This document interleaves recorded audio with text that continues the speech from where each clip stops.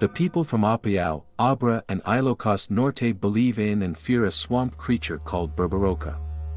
It lures victims by sucking all the water out of a pond so the fish lay dead on the ground. When come to pick up the fish, the Berberoka releases all the water and eats them as they struggle to stay afloat. Despite all their powers, these water ogres have a morbid, ironic fear of crabs.